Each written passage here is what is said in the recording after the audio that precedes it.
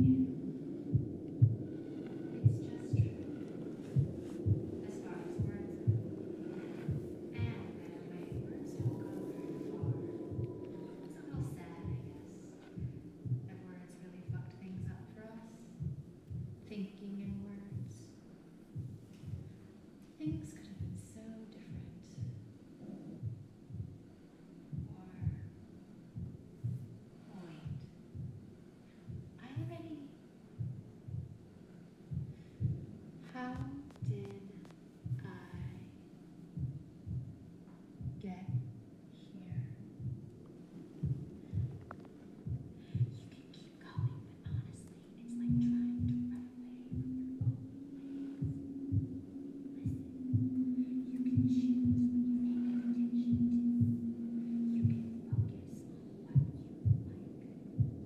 Pull the camera back and listen to me and picture me. This is all going to end.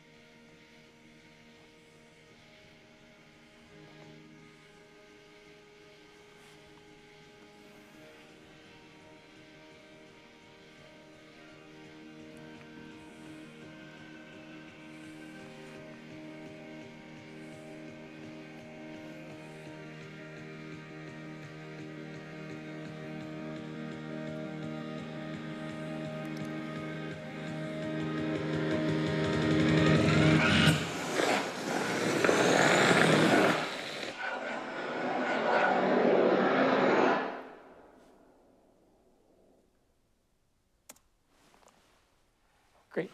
Can we have lights? Thank you.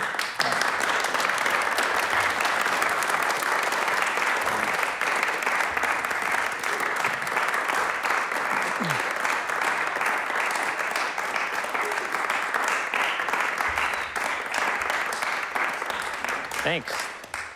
Thank you very much. So I hope you guys got a little chunk of little things at different times. So that's what I was, just to back up real quick, the original thing I made when I got access to this was for like one seat. And I made this beautiful thing where stuff could swoop in and come down and get to you. Stuff could be far. You could have like the beep get really close and really loud. But what would happen is if you were sitting in the row behind, it didn't work. So I really wanted to make that perfect design and then copy and paste it on all these sources, but it doesn't work. So what I then had to do was figure out how, and with a lot of time, sit in each seat and compose for each row. So it's like the composition is different for, like this is 9 rows. Normally we have 11 or 13 rows. I can fit about 11 or 12 perfectly in the array. So I have to sit and tune it and tweak it for each person.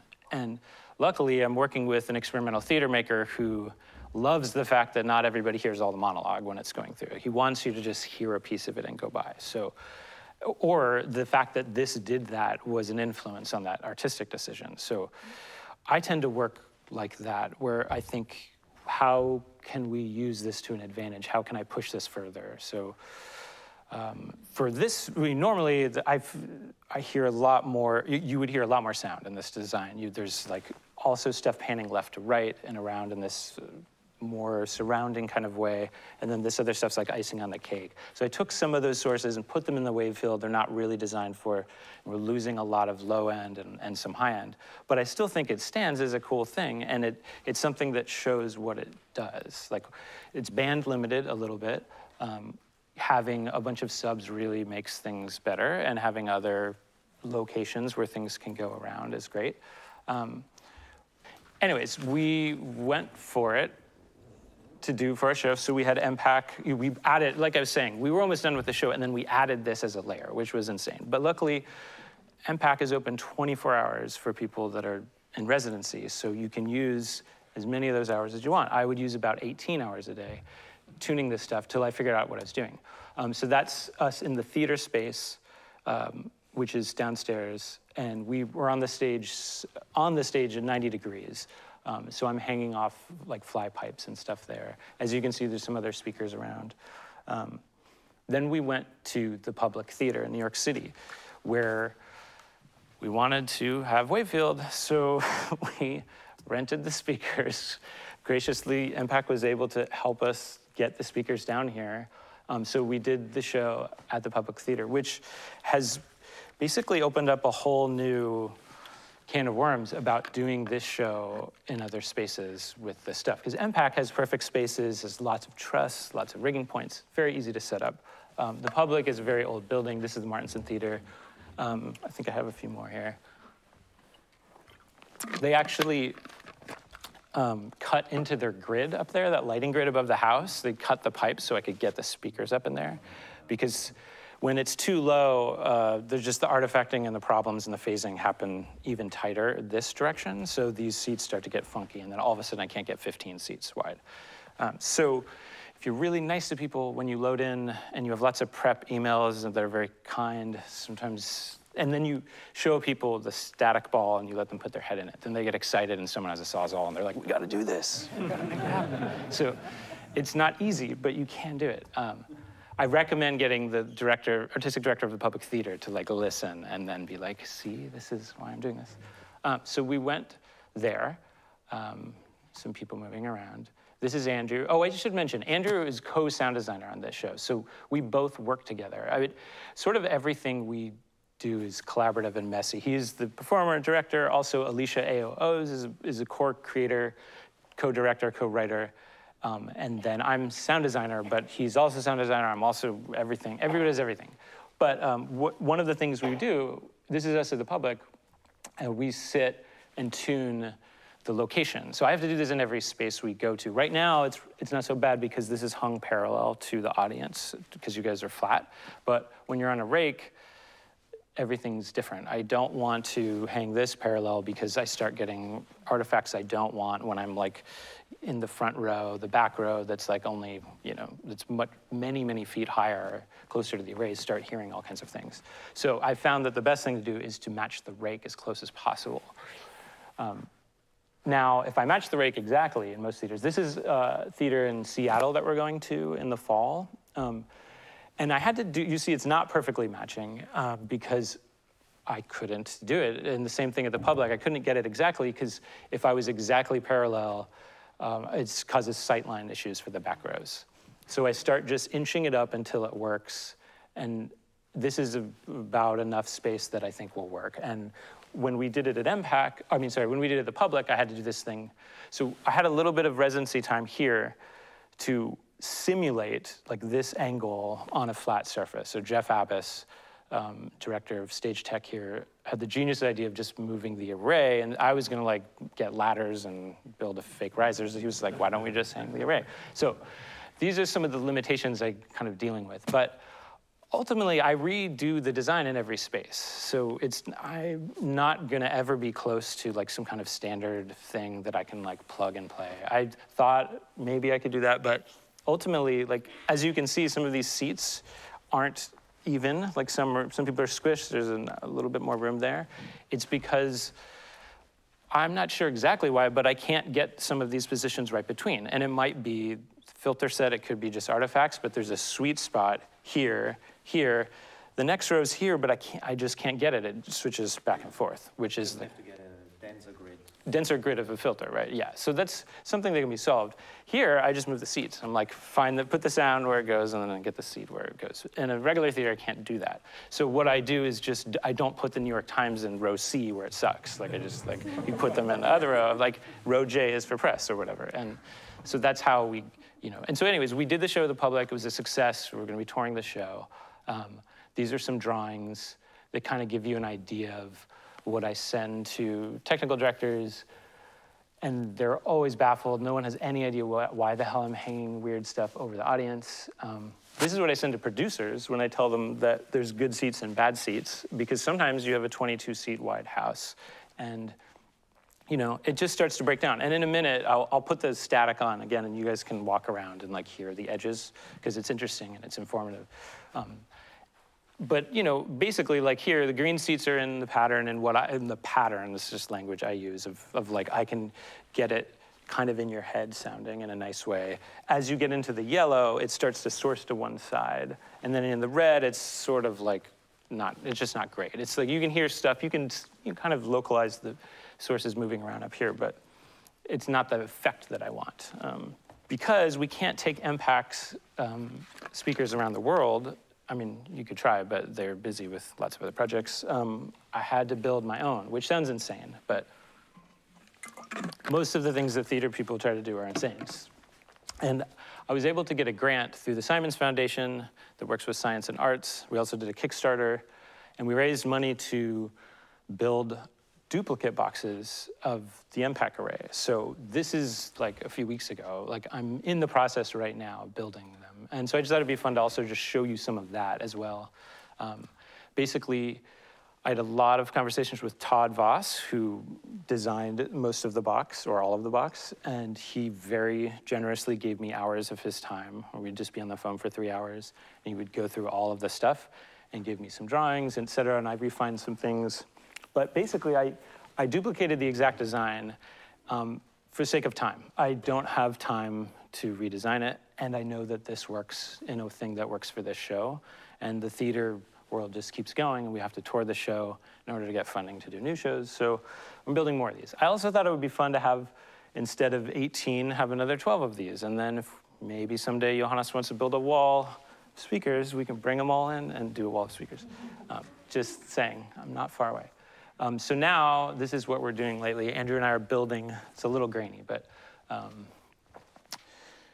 we are assembling these at my house, and it's a lot of work, as you can see. And I'm happy to, I just wanted to say, like, Johannes has said that, we want to share this information and how to make this stuff. It's not a this is not like a closed source design, and it would be great if more people were making these things. And I'm happy to share knowledge I have. I think at some point there'll be some kind of drawing that we could, give out. I'm happy to answer questions and provide like parts and stuff like that, and explain my process and the things that I ran up against. So, I'll have my info at the end of this so that you guys can ask me questions. The other big thing that oh no, never mind. I already said that.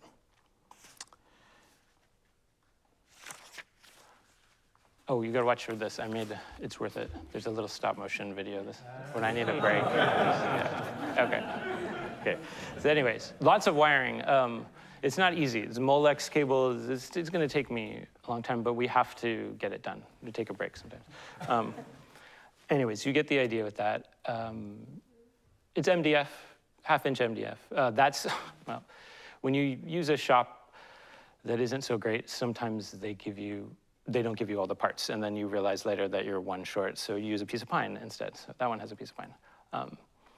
And we've been kind of testing, and the important thing is the distance between the speakers, obviously. So the holes are cut on a CNC machine because you can't do that on a hole saw. I used to work in carpentry. I know a lot, but the precision is too difficult. This was one time-consuming thing that came up. The speakers I ordered did not have lead wires, so I had 403. I still have more to do. 403 soldering, 808 soldering points I have to do because they just don't come with lead wire anymore. So there's lots of little things that when you get into lots of boxes. This is my living room now.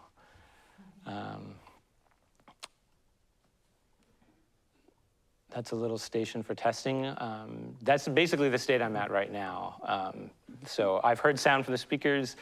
Out of one box, I can sort of hear some wave field happening, so I think we didn't make a terrible mistake. Cats love wave field. Another one. Very happy. Yeah, and so that's my info. I'm also happy to, we can take a second, and we can either open up to questions, or if you want, we can put some sound. I can put it up here, and you guys can walk around, because I think that a very interesting thing happens when it's here, and you're not expecting it, and you walk into it, and there's uses for that, probably. I have two questions. Will you be able to pan within my row? Left to right? Yeah. No. So basically, I'm just taking advantage of the vertical dispersion of this particular driver. Yeah. And it's, 7 seats wide, whatever that is, in feet. And you're not able to send the same sound everywhere? Well, you can. I tried it. You just start hearing each other's stuff. So I found that I kind of need at least 4 rows. Like if I have somebody whispering in your ear here, these people kind of hear it, or they hear a little bit.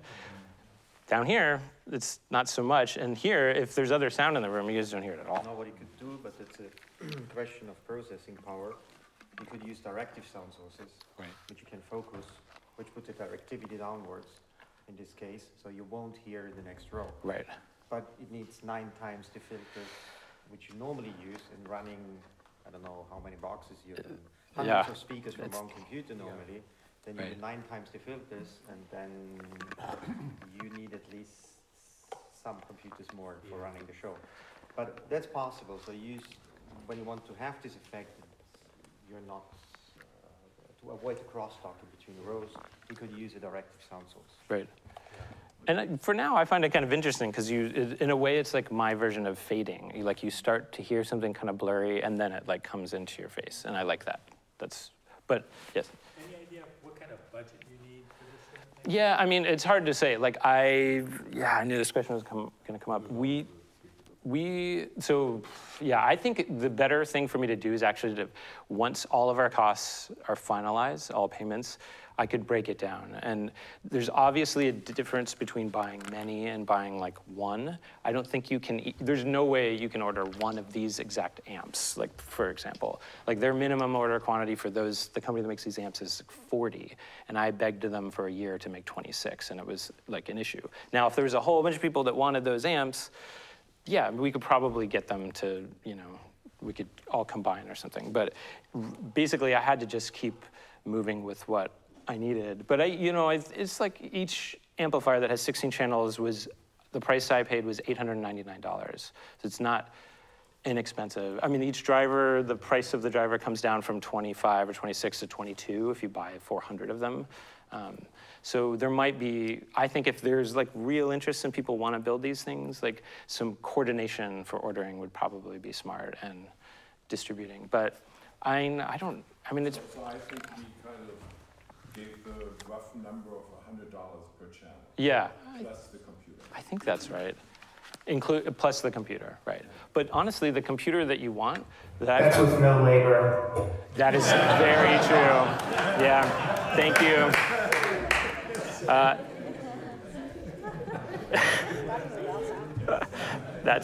So,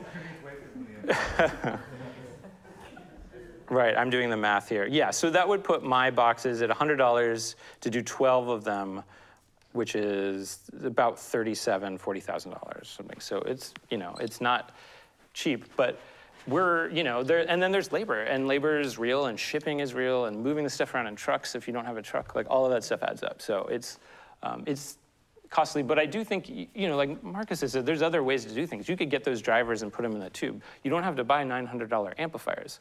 If you have the problem that I have where I need 12 boxes, yeah, then I need Dante. Actually, I think the drivers, which we're using, so the amplifiers are rather cheap because you get 16 channels out of them, so you put Dante in as a network, and if you want to build this by your own, and just, you do some PCB boards and whatever, right.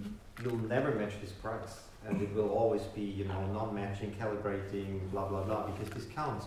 You have to provide the same gain, you have to make sure that the speaker receives the same gain, because otherwise you introduce artifacts in your sound field. So I think that's so far the easiest way to go for it. Other than you in PCB design and you like this work, feel free and share it afterwards with the others. Do you know if you can get tighter with the dispersion angle of the speaker? And my intuition is that would help with the focusing, row to row, but is 85 at that distance ideal, or have there just not been experiments? No, it would be perfect having. So that's a good question. Actually, it would be interesting hanging the double array. Hello. And then using the drivers, which has since we have double shape, we have this distance, so we could control also the aperture of the sound field in this case in elevation, or here in whatever exit you call it. So this could be interesting because when you have 2 or 3 or 4 drivers in parallel, then you could control the sound field, and then you could widen it and narrow it down. Yeah. So this could be very interesting. Then you need how many boxes? 8 boxes times 3, and then times 2 for the theater, and then you end up having many boxes. Or you don't offset them and you beamform each row. Yes, would also be a possibility actually. So this would be another thing which we could think about, not using weight field as weight field, but using it as a beam. As a beam, yeah, and right. Just steer the beam for one row, which gets very narrow with the many speakers. Yeah, and this is rough design. I'm not even done with these boxes, but once I have them finished, they'll need to tour with Andrew's shows, but then I'm hoping to find a space to hang them up somewhere in the New York area and work on stuff like this and keep working to try to find new things. Right now, I just have many bridges. Bridges? Below a bridge. Could do that. So we have them in Columbia, so if you want to send them up, it's at 125th Street. Great. You can send them to Brazil as well. But seriously, yeah, you guys should all take my information and we should talk. Oh, there's also tour dates up there. If anyone's going to be on the West Coast this fall, you can see the full show and all the full context in Portland and Seattle. We're also doing our other show in Seattle for On the Boards. And then next spring in the DC area, in May, we'll be doing it as well. Using both speakers, both rigs, the horizontal and the vertical? No, I just use... I know. Oh, yeah. What about using both? Yeah, I haven't tried it, but I'll certainly try it. Because I don't need 2 row. I mean, if I'm like working in a studio, I don't need this many. I design the whole thing on 6. My question is like, if we get the sound coming from here and another one from there, Yeah. does it form a sound together with the two systems? I haven't tried it, but If you co-align them. yeah. But you have to be well calibrated if you want to do it for high frequencies. You have to exactly match the distance, which you do, because otherwise you get, phasing. It's a So problem. when you have 2 parallel overheads, you have to do the same kind of alignment. In your experiments, have you been able to create an illusion of levitating a sound? Yeah. I mean, I didn't do a lot of that, but yeah. I mean, I think the piece I made before, where it was just for one row, you can do that more gracefully, I think. For this presentation, I was trying to do more of this in your face. And I'm curious if that gets better or worse as you turn your head. Yeah, and actually, it's an interesting thing to try, and we can put some sound on. Because I mentioned that earlier, but you can really hear differences when you move around. And we're actually aligned in an axis where we shouldn't be getting so much of our interaural difference. But if we do this, yeah, we are. And I wonder how important. Give me a swivel chair, because I'd like to know self-panning whether the thing levitates. Yeah, we can do some tests for sure, depending how much time we have. But I think one of the interesting things for this show is that we didn't have complete black here. It was not completely dark. But when we do the show, it is absolutely black. And we go and tape every LED in an entire space, and we have months and months and months of negotiation about safety and things. And it's really hard to pull off. But when that happens, that is the context we're kind of missing here, is that you're experiencing something you've never experienced, the darkness. I mean, it's been probably a long time for most people to be in that much darkness. And then most people haven't heard sound move around their head before. So as they move, they're almost it's just really messing with people's perception, because nobody knows that there's a wave field system. Nobody knows that they're causing that. And stuff's moving fast enough that it's all just helps create this group hallucination. And the show's about hallucinating. And we've, I don't want to say we've succeeded, but many people have given us feedback that they had hallucinations. And we would also use ambisonics to put a little whispering here or whatever, and mix water and voice and stuff. But I really like that thing where you're messing with it, especially in the dark. Yeah, great. The last question, can you explain the ingredients in that closing gesture that you did? Because I think it hit all of us just extraordinarily. And how did you make that for the group? Oh, I mean, you mean the very last moment? Yeah, so there's a piece of music that's moving through that is, I don't think I'm bandpassing it, but it's a Dan Deacon song. This is not I didn't compose that little pop song. We use a lot of pop songs in Andrew Schneider shows, and this is one. And so one thing that I was trying to do is make it kind of move rhythmically. Since it is a pop song and it's in this rhythm, it can and kind of do this thing so that it's actually doing something with it while there's this other stuff happening. And it's funny you mentioned that part hit you, because that's actually the part of the show where, after being in dark for 20 minutes, these lights come up very, very slowly, and meanwhile we've filled the theater with haze, and you just see this kind of James Turrell light, beam of light. We call it a shaft of light. So, and you kind of look up, and there's cricket sounds and stuff. But the ingredients, there's crickets, there's Dan Deacon song buzzing around, and then there's, I think it's pitched down staticky noise that I was playing earlier. Just made a thing out of that with shitty Ableton reverb, just a big soundy thing. And it's spread a bit in the ambisonic? No, I use just wavefield. So I just want to save that for the end. It's when you go big, you can go big with the wavefield too. Great. Yeah, so it went up too. So all of this stuff kind of went and went up and got big above the array. But I don't know. I was originally we wanted more of that stuff, but I just kind of wanted to do this more as a demonstration than a performance, but I put a little button on it. But you didn't use ambisonic? No, there's only this. That is the only system. No, there's a couple ringing stuff. No, 100% guaranteed, just those speakers. I thought it was actually the ambisonic system wrong. No, that's what I was saying. I purposely took all that stuff out, And I didn't just mute the channels that we would normally use. I put that content into the wave field and tried to make it work over the last few evenings. So that's... I'm pretty simply located here, and there's a lot of sounds for me that were very wide feeling. Yeah. And, well, one of the things I think happens, and Marcus, correct me if I'm wrong, but when I do put something up higher, it is reflecting off this floor as a regular sound source would. So I'm just putting a giant growl up there, and like it is accurate, and it's bouncing off the floor as if I had a point source speaker there. So especially when you go wider, when you put it higher, yeah. As long as you touch the audience, there's a high absorption level. Yes. Yeah. So if you have a well-seated theater, and many people coming to your show, it behaves differently. You get less surrounding, but if you put it higher, then of course it bounces off the floor. Actually, I have related to this question with the absorption. I was thinking about how you manage the body count and in multiple theaters, and also is haze actually has a different effect? I haven't heard haze being a problem, but I actually haven't had many times to sit in the audience during the haze, because usually you can only run the haze. There's all these practical problems, but you can only run the haze when the fire department's there, and they don't want to do that for my quiet time, so I can't have show conditions all the time. But I don't hear a huge difference. I definitely tune all of the seats by myself, or just Andrew and I, and then the later, a bunch of people come in, and I try to like sneak down and sit in a seat.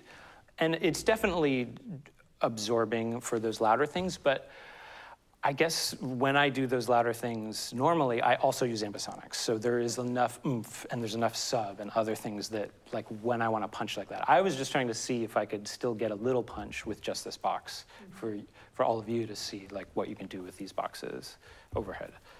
But I mean, it absolutely, bodies always affect things. I mean, in any theater design I've ever done, it's like, you tweak it all perfectly and then the audience shows up and you're like, oh, and start working, which is why I go on tour and do all of it live most of the time. This stuff I program, but a lot of times I do it live, so I can write it. Can you talk a little bit more about that, the Ableton Live? Yeah, do you put it on your work? Absolutely, yeah. Can we switch over to the other? What I'm using is, so there's sound files here somewhere. Here we go. I'm using Ableton Live to drive the content and the automation. And I'm using Tosca, which we've talked about a little bit.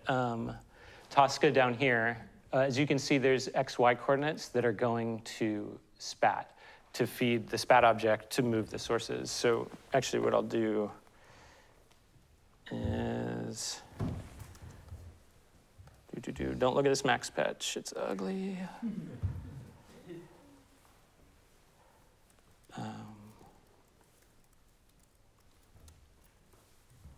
So, I'll just play a little of this for just a second so you guys can see.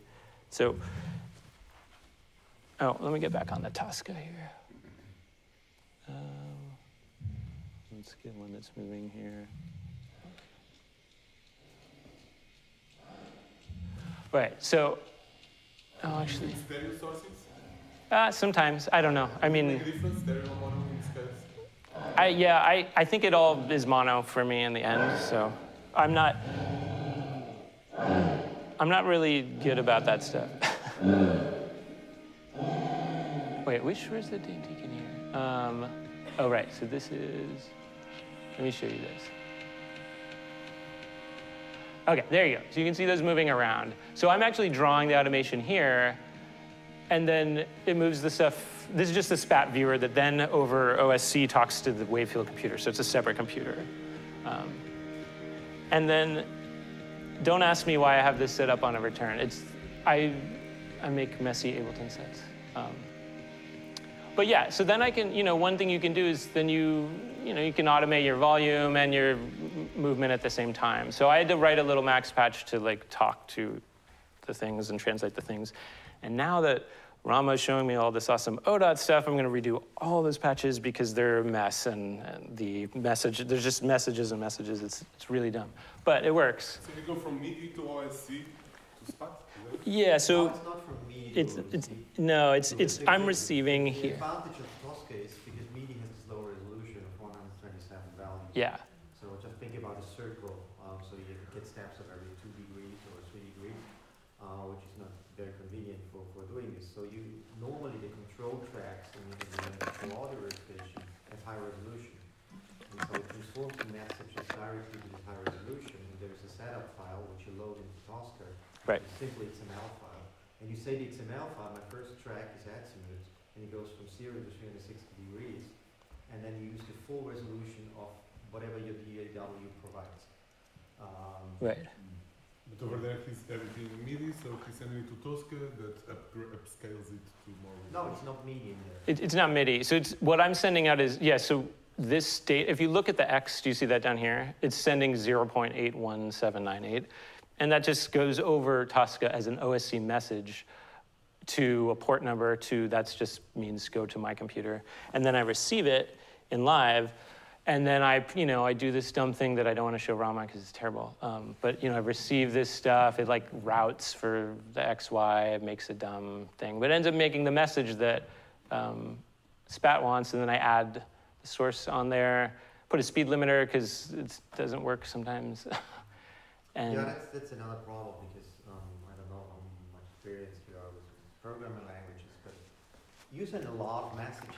Imagine you have 100 tracks and 3 times. So X, Y, Z, whatever out of control messages come in as bundles, and your schedulers go out in maximum speed. And normally, very many digital audio workstations send them in audio rate nearby. So you get a bunch of messages coming, which perceptually do not make sense. There's no reason for changing your sound source position very fine grains every, I don't know, partial microseconds. right. So normally we use speed limiters built in, which helps a lot to bring the CPU power down. Yeah, in 100 milliseconds, I mean, like, I don't hear it. Depends. When Yeah. you do VR, 20 milliseconds would be better. Yeah. Anyway, so you should bring them down because normally when you switch off maximum speed at DSP, you see still your visualization going on, and there's a huge stack of messages in the scheduler. And so I think the longest was for me 3 minutes. So you can get a coffee in your program. It's still desynchronized. But it's getting efficient, and Rama may maybe show you ODOT, which is a how to say, it's OSC, but well, it's the power of how should I call it? Expression language for processing less bundles. And that's really useful. And the new version of Spat is entirely based on OSC. So we do not send messages anymore, we send pointers, which helps also a lot getting rid of the scheduling problems. So OSC is quite powerful. The nice thing is, everything is running on Bob's machine, so I'm sending his OSC messages to the local hops. But you can easily split it up and say, I ran out of computer power, so I take a second computer, stream the audio channels, and then you set up a network and just stream the control data, which is really cool. Yeah. And, putting it in Ableton makes it easy. As you see the number 6 on the right just kind of bounces around. That's you guys. That's your seats that I dialed in. And so, when I want to, find a space, I'll, play this, which is, here, and I'll just, move it around, hold shift. And it's a dumb workflow, but, it works. I don't always have enough time with the system up in a theater space to get the best method. So I just have to do what I'm fast at, and I'm fast at this. Yeah. In the case of the stereo tracks, is there a kind of width when you put them inside the Spat? No, because the width of both channels? No, it just kind of gets mono-summed and then becomes a single source, which basically there's a single input source, so it's all getting summed. Is it worth to transform stuff to mono, or should you just leave them stereo? I don't know. I mean, did it sound bad? I don't know. Did it sound bad? Did you hear it? Yeah. But I wonder in the workflow if you decide to put everything mono or you go with stereo, so it doesn't matter. Totally. I'm not good at workflows. I just work in a crazy, chaotic way, and then the show opens, and then that's usually what happens. Yeah. It seems to me that when you have these rate theaters, which is a standard position, has created the problem with the overhead sight lines and all those things that are driving you batty. That you have an opportunity, instead of coming from above, to hit everybody in the face. They're kind of like staring at the stage. So if the stage was set up like a wall, and you could, you could hit every one individually, which is what your original intention was, after all. You wanted to have everybody individually addressed. And the architecture you need for that is suggested by this if you take into account the orthogonal pair. So if you had a cross where you had the pair of them, and it was pointed at the rate position, like at the audience, then you could say, well, there will be a reinforcement from both of them at any one seat. You may even be able to extend the size of your theater, get out of the red X's and into the yellows to the periphery. If anyone has a space that wants to give me some time in it and wants to play with Wavefield, let me know, because I'd love to try all these. I'm having Brazil. Okay, I'm there. Yeah. Could you talk about tuning each seat? Are you referring to like on a graphic EQ and you're going to? Oh no, sorry. It's probably making sure. It's position. It's position. It's not EQ. I mean, I tune the other system in a normal sound engineer kind of way, and in a scrappy theater sound design kind of way. But I tune that. I time align stuff. But Spat does a lot of the time alignment if you're using Spat for ambisonics. But if some of the shows we do, it's all just direct panning, so I have to time align any surround stuff we use. But for this, when I say tune, I literally mean sit here and like scoot the bar until the sound's right where I want it, and then I know that location, and then I sit in the next one, and the next one. And then if I'm like, oh, I look at the number, and I'm like, oh, that's like 57, that's 45, whatever. Great, then I kind of like rough those into my crazy mess, and then I listen, and then I take notes, and I fix things, and I do it over and over and over again. I'll show you. So if you have a clip that you want going from row to row, yeah. Yeah, like this is moving all around, and I'm like, oh, I know that that's the front row and that's the back row or something, so I can draw this. And then I might go, oh, that one seat never gets anything, let me scoot it down. So I listen, take notes, maybe change something, or sometimes I listen to a bunch of rows. There's no good way to do it. Remember, there's no right way to do it. Cool. Yeah. Bobby, I'm just asking myself why you use Ableton to do this rather than Reaper or something else. But then it just struck me, you could actually save sequences of automation. Yeah.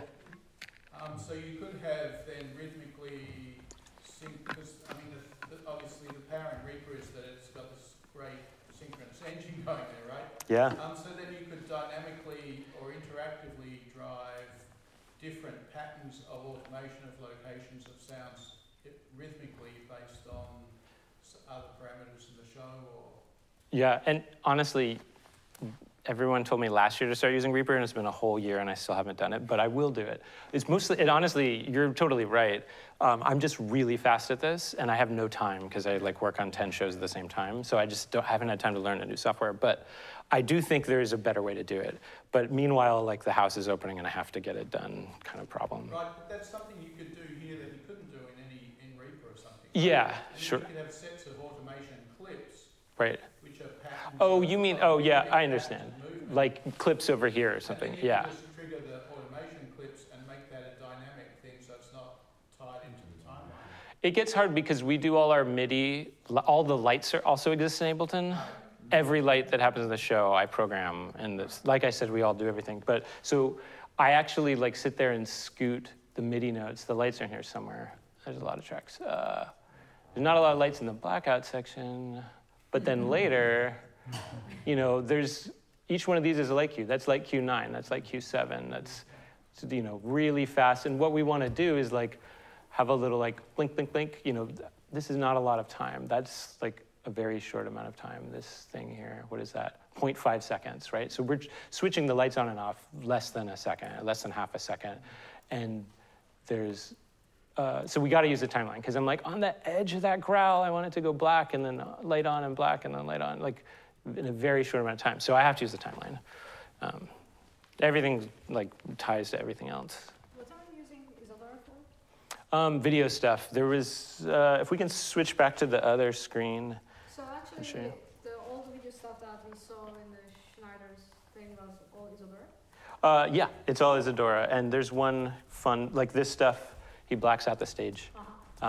And that's a shadow. That's just a dark shadow that follows around. with the projector light doing everything else. So all that stuff, yeah, it's all MIDI like tied to the Ableton set. So Ableton drives everything. Okay.